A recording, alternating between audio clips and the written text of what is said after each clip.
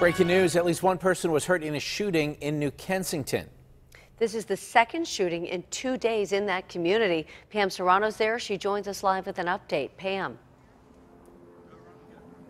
Yeah, police are on the scene now of a very active investigation. Let me go ahead and step out of the way and show you a little bit about what's going on behind me here. This red brick house that's cordoned off by yellow crime scene tape. There are police officers coming in and out of that house. That is where residents and bystanders are telling us that a person was shot inside of that home just a little while ago. A lot of people out here in the community very, very upset.